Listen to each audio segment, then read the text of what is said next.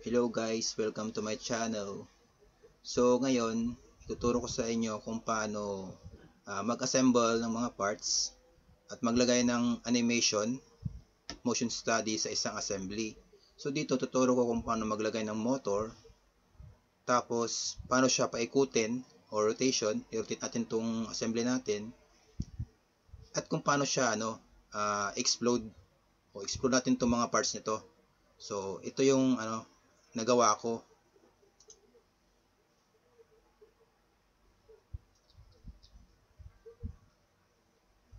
So dyan, ito yung una, tapos yung rotation ng assembly,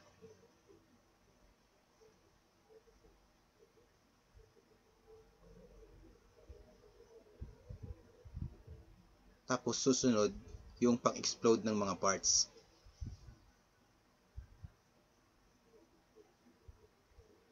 Yan. So yung files nito guys, yung mga files nito is nandyan sa description. So pwede nyo siyang i-download tapos sabayan nyo ako sa pagbuo.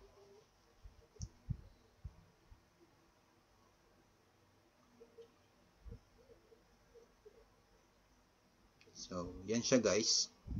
Explode siya. So ituturo ko sa inyo kung paano. Let's start. So open ka lang assembly. So ito na siya guys, nag-open na siya. Bukas natin yung case.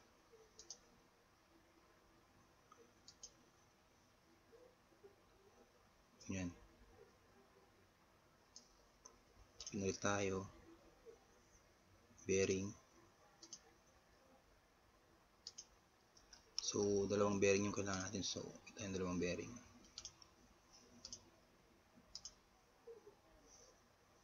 So para ito naman may sakto natin dito sa butas. So mate natin itong surface na to dito sa surface na to. Surface na yan dito sa surface na to. Yan. Ito siya guys, oh. Concentric. Tapos para naman ito may pantay natin dito. So click nyo itong surface na to. Ito. Automatic na yan. Yan sa kabila. Surface. Surface. Okay. Tapos ito. Surface. Surface. Okay. Yan. So okay. Open natin yung shaft. Dalawang shaft.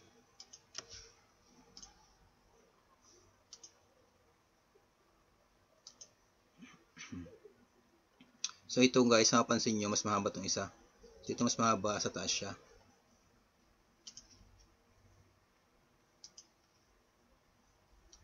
Okay. Tapos ito, nasa likod ng bearing.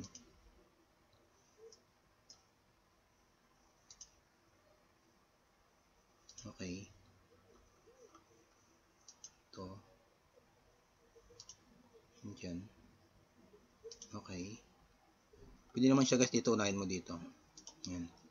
Tapos pangalawa dito.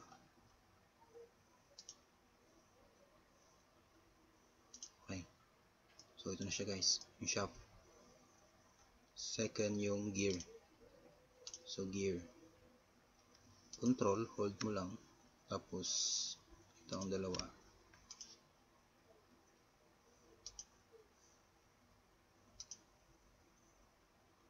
So ganun ulit.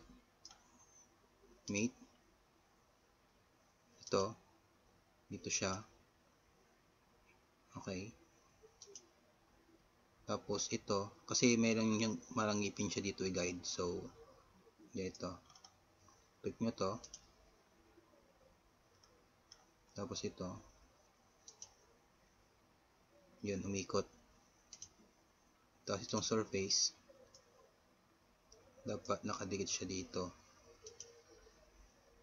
Yun.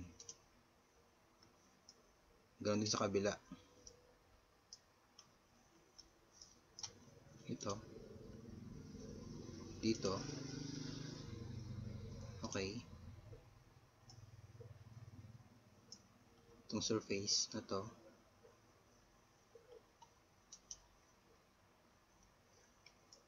dapat sa surface sa kabila.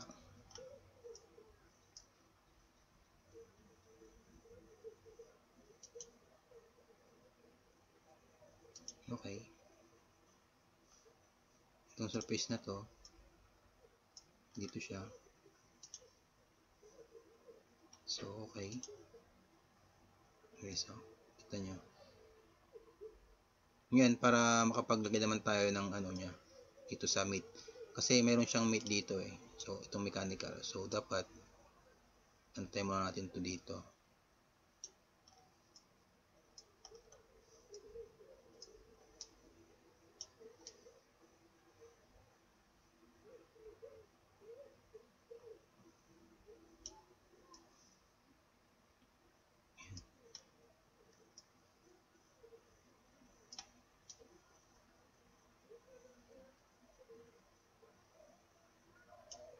Yan. So guys, maglagay tayo ng mate dyan, dito sa mechanical gear. Tapos ito, i-click lang natin dito yung ano, yung magtatama or yung dapat pag nagtama to surface to surface. So opposite surface siya. Click mo lang yan. Yan. Tapos yung surface na dito. Yan. So okay. So pag inikot mo yan, mag-ikot na rin yung kabila. Yan guys.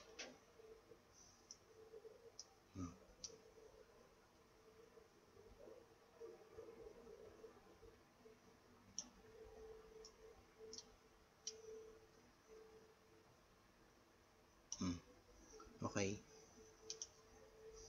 So, yung dito sa kabila naman, ulit natin, assembly, insert component, bearing ulit.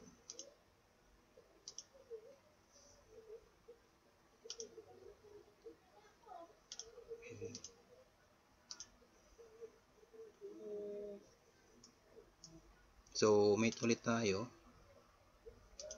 Ito, click nyo lang yan. Okay. Surface nito.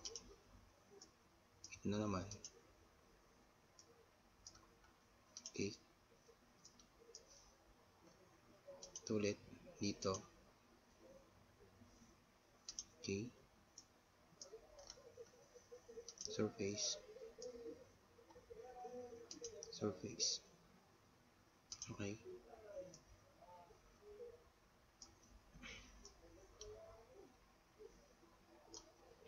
Okay. Guys, kung kung gusto niyo naman pag component lang parts na siyang ganyan. So, pag gusto niyo hindi na mag-insert dito tapos same lang siya ng parts. So, control niyo lang, hold, yun know, kakaroon siya ng isang copy. So, mate ulit natin dito.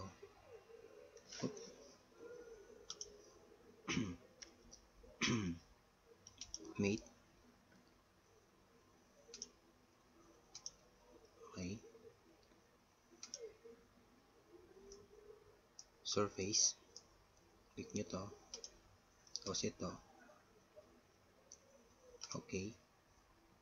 So, okay na siya guys. Meron pa palang dalawang parts. Yung dito niya, converter niya saka yung fan. So, okay.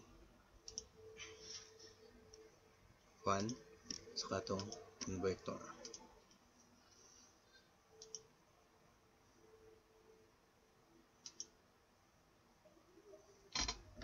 So, mate ulit tayo. Yun lang yan. Tapos dito. Yan. Okay. Mali ah.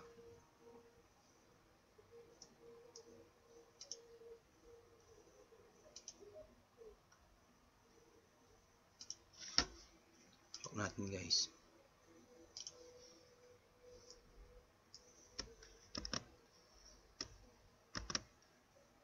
So, mate. Ay, nawala. Okay, so open ulit natin.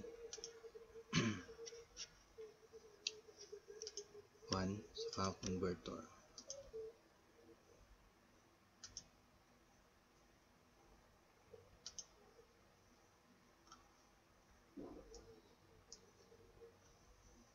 So mate, ito,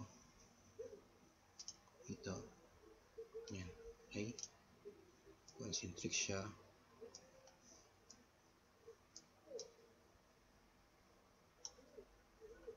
Surface na yan.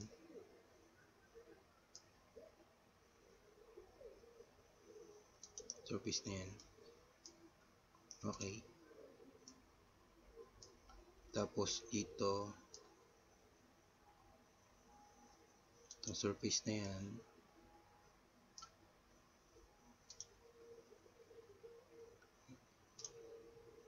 So yan siya guys.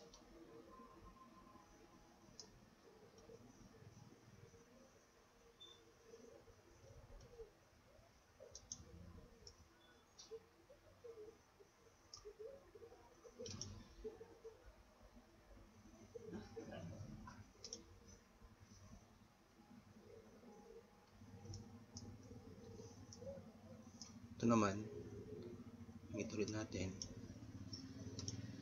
dito. Okay. Tapos ito dito. Okay. So okay na yan. Tapos click nyo to. Tapos ito, control nyo, click nyo yung control, hold nyo lang. Tapos ilock nyo siya. Yan. Okay. So yun ito guys, may ikot na siya. Yan. Tapos ito,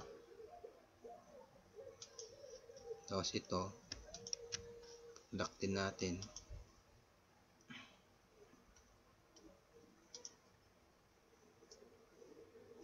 Tapos ito, lock din natin.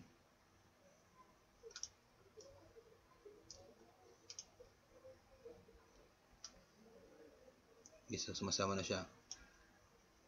So ganoon lang guys pag magbuo. So yan yung assembly natin. Okay. So pag maglalagay naman tayo ng motion study niya. So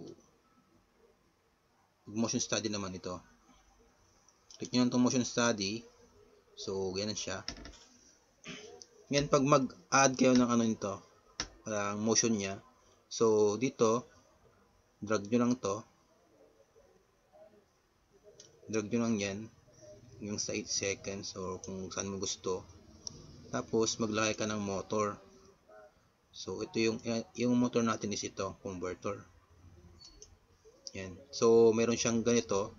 Kung gusto nyong ganito siya, counter, tapos kung clockwise, ito lang yan. I-flip nyo lang, ito.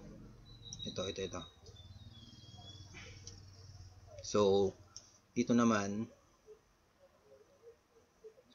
RPM. Kung anong gusto nyong ikot niya, kung ilan yung RPM yung gusto nyo. So maglagay ako 150. So okay na yan. Okay. Yan siya guys, oh.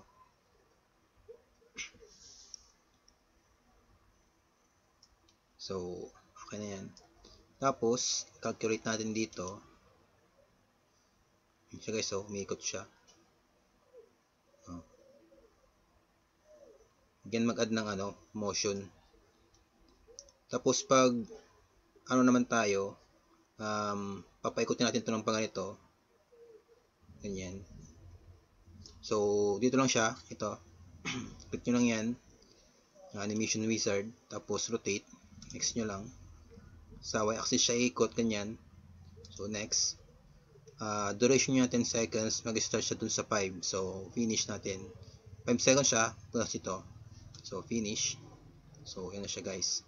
So ito calculate ulit natin. So yan siya. Umiikot siya.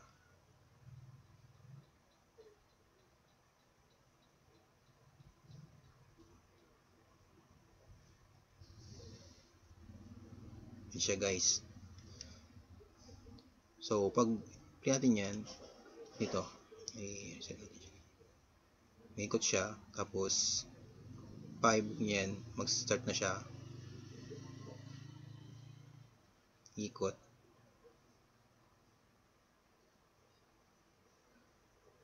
So, ganoon lang guys. Tapos, Kung explode naman natin siya, dito lang tayo.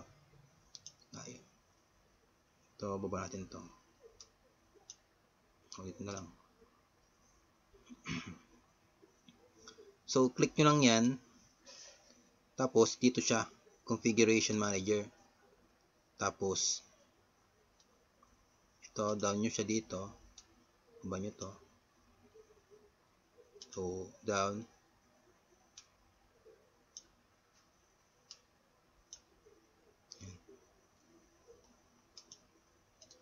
Yan. So, new explode view. Yan. Dito siya mag-add tayo. So, i-click nyo lang yung bawat part. Yan. Tapos, iurong siya pa ganyan. Second ito. Ganyan. Bearing, dalawa.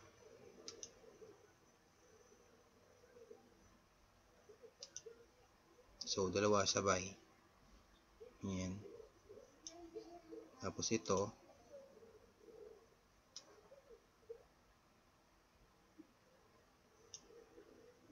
Ito. Kung saan nyo gusto, kung saan siya gustong mauna, ilang. Yan. Tapos ito ulit. Sabay. So, atas nyo lang siya. Ito. Atas lang. Tapos yung paabante, di paabante nyo siya. Ganyan lang. So, pag nagayon na siya guys, okay nyo lang to.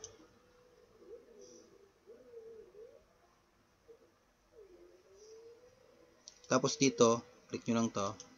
Ito. Double click nyo lang yan para bumalik sa dati. Yan. Tapos, punta kayo ng motion study ulit. Dito. Tapos, click nyo to. Tapos, lalabas ito eh. Yan. Itong explode. Explode nyo siya. Next. So, yung duration time niya is 9 seconds. Hanggang 10 lang to eh. Tapos, yung start time niya dun sa 15. Ito siya, di ba? 15. So, finish natin. So, guys. Tapos, calculate ulit natin.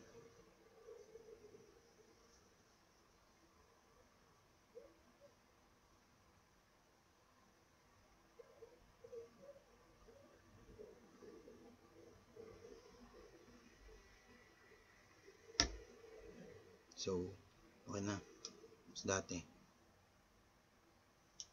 Tapos, play natin.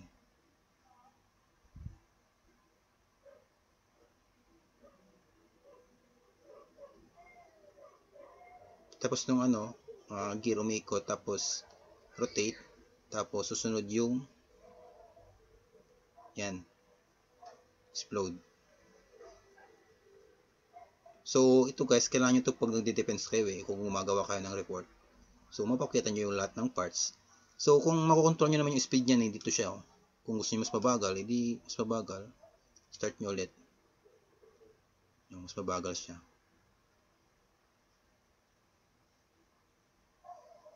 Speed.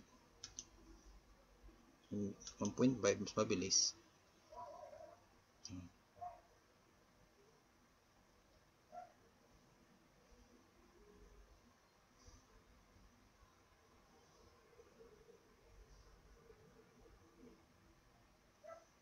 Yan guys.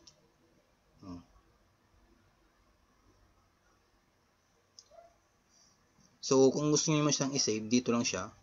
Yun, save animation. Save nyo lang siya dyan. Ang gusto yung title. Dito siya. Dito yan. So, assembly lang. Kung anong title. Tapos dito makikita nyo kung anong gusto nyo eh. Dito siya, square format, HD. Kita nyo yan, gaganyan siya oh. Ito 1, cinematic, widescreen. So, yan siya makikita. So, ito yung sinave ko kanina guys. Yan nyo.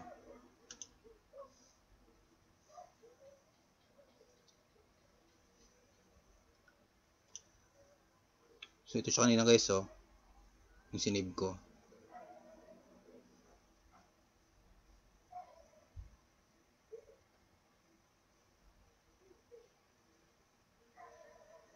Matagal nga siya mag-render. Pero kung malakas naman yung laptop mo, itong laptop ko kasi AMD lang to, i8 So, ganyan lang siya guys. So, yan, explode.